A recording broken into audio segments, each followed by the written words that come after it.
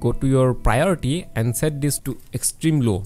So now what will happen is that your GPU, so the game is actually using now fraction of your GPU. So what's up people, and welcome back.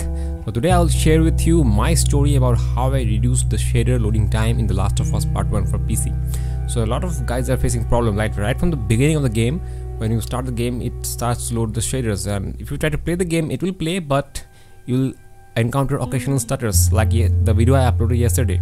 While the shaders are being loaded, I was able to play the game, but again there was occasional stutters here and there. So first of all, you run the game.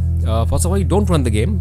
I am running the game just to show you some things because I'm recording this whole thing. And so first of all, go to your start. I hope many of you know these settings. Just go type in graphics, and you'll see one graphic settings over the top. At first it will be on if you haven't used this, so you will turn this on. After turning on, you'll see one thing is that you have to add the game here. There will be 3 files inside the Steam folder. So after you first have to locate where your game is. So if you don't know where your game is, so first of all go to your Steam library. Here is the Steam library, and here on you to search the game. It will be already added if you have purchased it, and go to manage and select browse local files. So here you will see all the files here. So here the main thing is that you will know the location of the game. Here is the location from D drive, program file x86, Steam in the bottom, and there is the Steam apps. You have to find Steam apps. There it is, common, and here all the games will be there. So The Last of Us Part 1. So on the graphic settings, you have to find that part. So you have to just click on browse, and I have already added this, so it will be easy for me. But if you haven't added, simply go to I'm showing it again, D drive, program files x86, and go to Steam, and then go to Steam apps in the bottom. Steam apps, then go to common, and then The Last of Us Part 1. Here you have to add the launcher, The Last of Us Part 1. This is one, and this is again, there are 2 applications, so you have to add both of them. If you add all 3 of them, after adding all 3 of them, it will show up like that. So in each of these, you have to go to options and select high performance AMD GPU, whichever GPU you have. And if you are having an Intel GPU, the chances are it might also show you the Intel GPU here also. So don't accidentally select the Intel one. Select always the Nvidia or the AMD, which is the better one.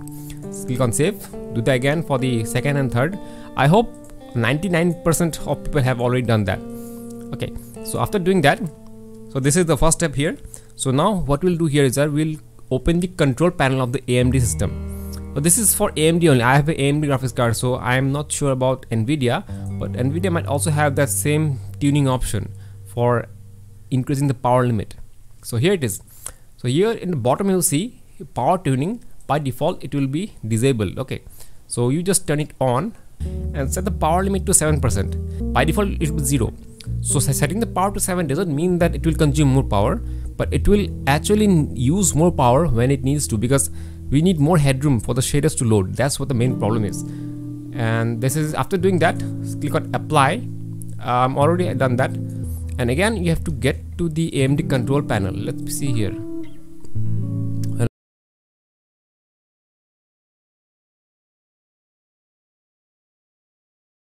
So here what you have to do is select Radeon Chill and reduce the in-game FPS to 30 FPS.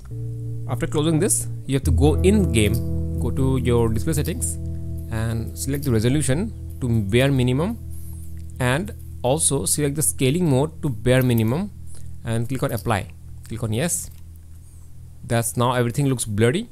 Now get back and get to graphics and select it to extreme low. So now what will happen is that your GPU, so the game is actually using now fraction of your GPU, like 20% GPU, whereas it will show more. Well, it's not readable because everything is set to bare minimum. And lastly, go to your task manager. On here you'll see processes. So in here you see, go to on the top over here, you just select, go to details. Here you will see The Last of Us 1.exe, which is the main exe you are running. Go to your priority and set this to below normal. Okay, so the priority, the CPU priority is decreased because already you have seen that CPU is being used more. So if more CPU is being used, so more load will be on the CPU side rather than the GPU side. That's why the GPU usage is around like 40%, 50%, where the CPU is actually more. In my case, it's more, 70%, 80%. Whereas in other games, in 2K, in Red Dead Redemption, I saw in 2K, everything maxed out, CPU was only in 28%. So CPU is not a bottleneck for me. So this is the last step here. But after I did this, now I'll tell you what happened before, then I'll tell you after what happened. So when I was first started the game, then what I noticed is that it took roughly more than an hour, like 1 hour 45 minutes to get from 0 to 40%. And after it reaches 40%, it actually from 40 to 100, it took only 20 minutes. So you keep that in mind. I think most of you have just left it over there and they forgot, and then it automatically happened after 2 hours. But most of you doesn't know that it takes like from 0 to 40%, it takes 1 hour 45 minutes roughly, depending on your system. If it's a 4090 graphics card or an RX 7900 XDX, so it might take less time, like an hour. But in my case, it's a 6750 XD. It's that to the OC version is overclocked. So with that it's taking 1 hour 45 minutes to reach 40%, and from 40 to 100 it's taking only 20 minutes. So after doing all this trick, it took less than an hour to reach 40%, and again from 40 to 100% it took roughly 20 minutes. So I will say it roughly took 1 hour 15 minutes for the shader to load in my system after I did this trick. Nothing has been changed from their side. It's still the same. It's just a feeling like, oh, there's an update, it might now be fast. But no, it's not fast. After the update 1.0.1.7, I thought it will be fast. I thought they have actually changed everything.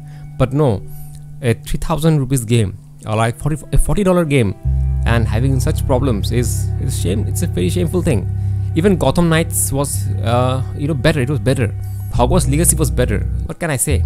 All the bugs, if you're paying for such a huge amount and then you're encountering bugs, well, I got it for free. Nothing to complain about. Now you might be saying like, oh, you got this game for free, eh? How are you complaining? Well, it's a game. I'm just spending my time. That's the main thing. And there's one more. There will be one more thing. I'll be making one more video about how I got the game for free. So even if you bought a new AMD GPU, any 6000 or 7000 GPU, then you will get this game for free. So keep that video in mind. I'll be sharing that video with you. So till then, so these are all the settings you need to do, and till then I'll see you on my next video.